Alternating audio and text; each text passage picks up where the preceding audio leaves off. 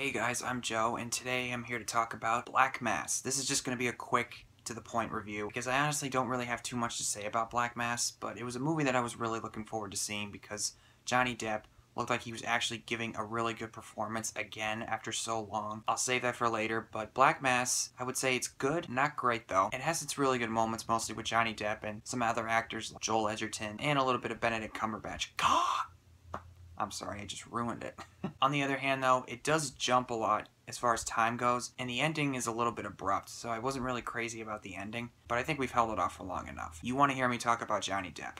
Well, my God, is he amazing in this one. It's nice to see him do a great performance again after so long. This is the best he's been in years. I really hope he gets an Oscar nod for this performance, because if he doesn't, it's a damn shame. Johnny, you could do the eccentric weirdo thing all you want, but try to balance it out a little bit, would you?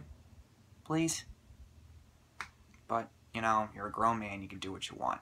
But anyway, thank you guys for watching. Tell me what you thought of Black Mass down below, and I'll see you next time.